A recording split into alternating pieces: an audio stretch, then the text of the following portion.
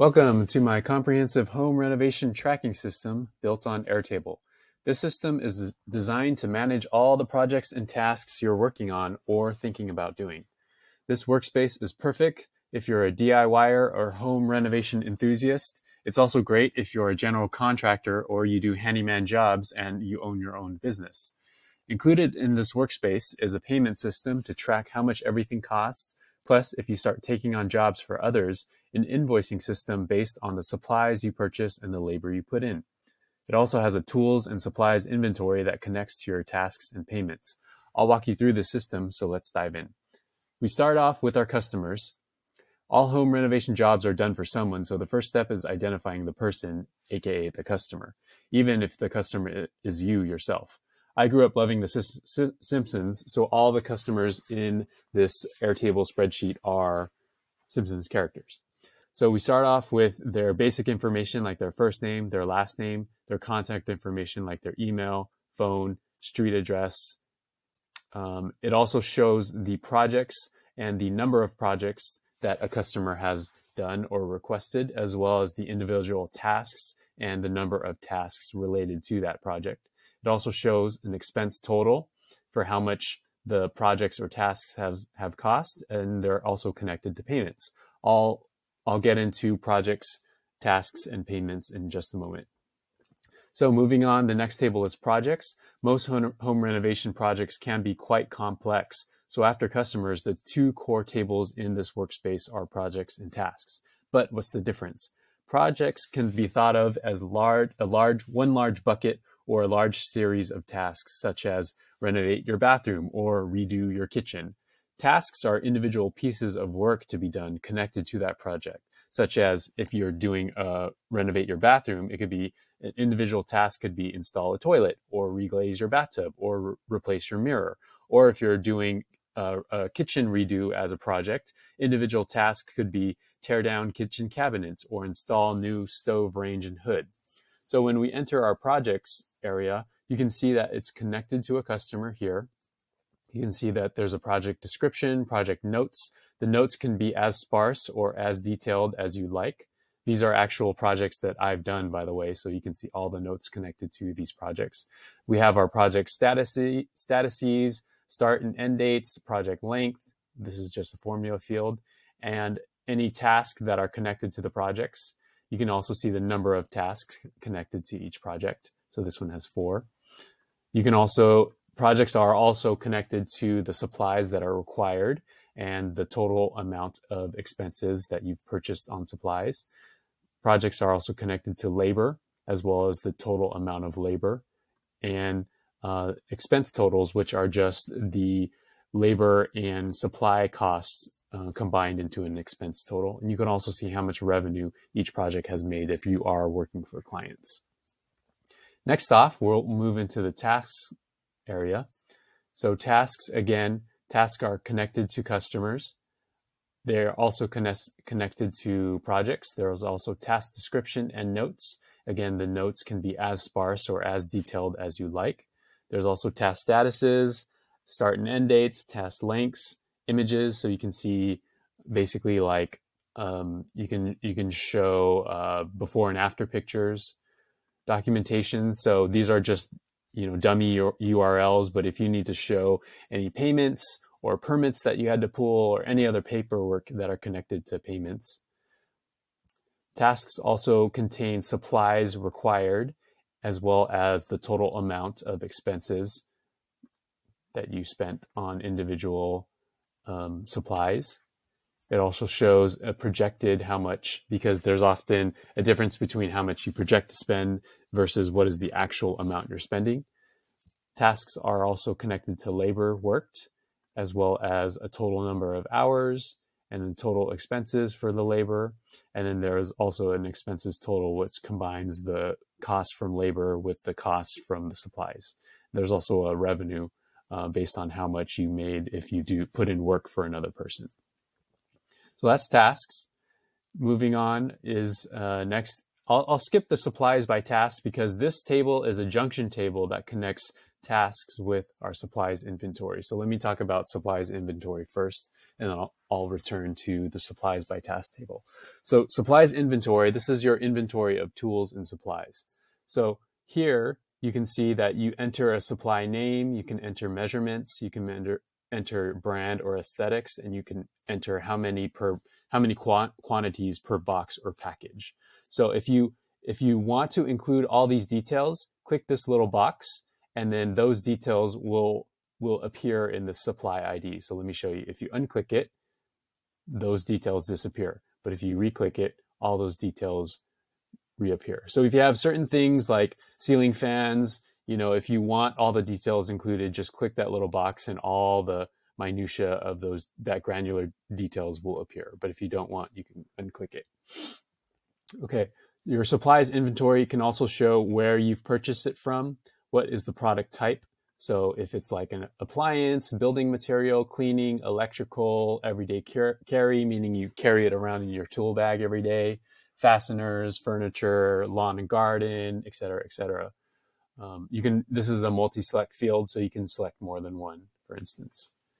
There's also a quantity in stock, so how many you currently have either in your tool shed or your garage. There's also a price per unit, so this is how much it costs, like on the vendor's website. And then price per plus sales tax. I live in Gardena, California, which has a high sales tax, so this will automatically multiply it. You can also include images, right, for this grit sander as an image, and then you can also include a URL to, for instance, Home Depot, if you want to purchase it there. And then also the location in the store or on the website or in your tool shed, or if you have like a garage, where is it in your garage? And then there is a handy automation that can run. So if you plan to use this particular tool, if you click the automation, it will run. You can see that it fired. Now let me go over to supplies by task and show you what happens. So when I click that automation, that sanding belt, it automatically creates a new record so that you can use in a task. So let me assign this to a task. Say I'm building a chicken coop. So I will assign it to that task. You can see that the automation automatically assigns it as you need at least one. If you need to update this, you can say I needed 3, for instance. It shows how many quantity in stock. So I currently have 0. So this quantity to purchase, this is a formula that basically takes how many you need minus how many you have in stock, and then it gives you that. If it's greater than 0, then it will say need to purchase. But if it's 0 or 1 or less than how many you have in stock, it'll say don't need right now. You can add notes. You can connect individual supplies by task to payments. And then it also has certain roll-up or lookup fields over here. So let me show you one cool thing. If you need to purchase certain supplies, I've created a view over here that groups it by the vendor. So this is the Home Depot vendor. You can see that anything that has this field need to purchase, it'll basically tell you that you need to go out and purchase these supplies. So it has an image, it shows you where in the store, so you can easily navigate the store when you go there. It'll also show you the price per unit. It'll show you how many you need versus how many you have in stock equals how many you should purchase. So I need, for these galvanized steel roof panels, I need to buy 3 of them. So that's a pretty cool view. Next off, we will move to labor. So labor is basically how much work you put in for either a customer or how much work a vendor put in for you. Okay, so you see that labor is connected to vendors, they're connected to tasks, and you can insert a date, you can insert when you clocked in, when you clocked out. That will add to a formula field which shows the total number of hours. If you want to put in an hourly wage, you can. The hourly wage will multiply times how many hours you put in, and that will spit out this information right here in total hourly wages. But some vendors don't have an hourly wage and they just charge you a set fee. So if that's the case, you can enter a set fee here, and then the total amount of wages will calculate based on if the set fee or the total hourly wages are empty or not, and it'll spit out the number that's most appropriate. For labor type, you can also put in a type So for instance, if you're meeting with clients, if you're doing research or planning, demo or prep, if you're out shopping, if you're doing the actual work of building, or if you're doing cleanup, you can select these. And then you can associate a labor with a payment if, for instance, you had to charge a vendor or a vendor is charging you. Next off, we'll go over to vendors. Vendors can also be thought of as companies. So there's the basic contact information like email, phone number. There's a description of services, the supplies that you can purchase from a vendor, the labor that a vendor gave to you or that you got from them, total amount of labor that was charged, total hours that the vendor put in for you, and types of payments that a vendor made for you, as well as total amount, how much you've paid them. The final table is payments.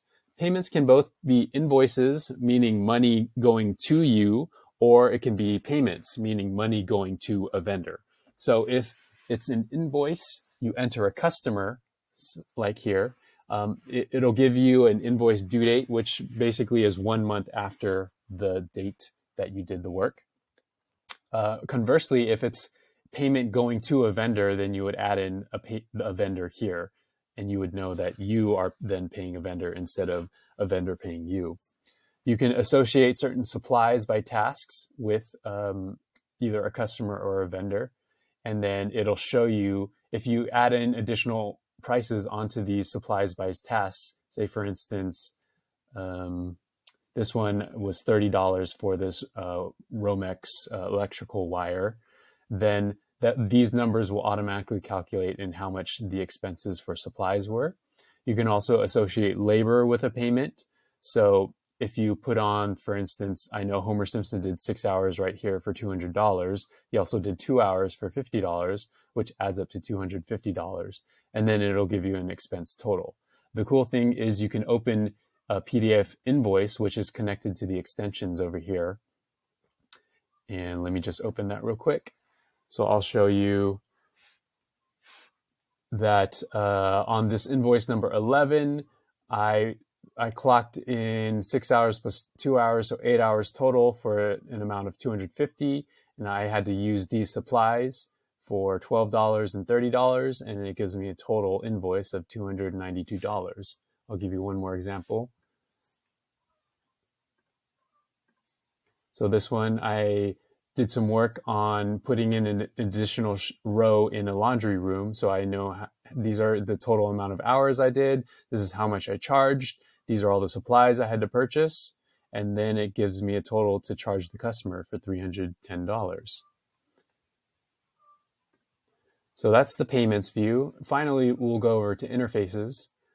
So there's a couple different interfaces. So first is a search interface. If you want to quickly search by any record type, you can. So you can search by tasks, you can search by projects, you can search by labor, by supplies needed per task, you can search your supply inventory, you can search by payments, or you can search by customers or vendors.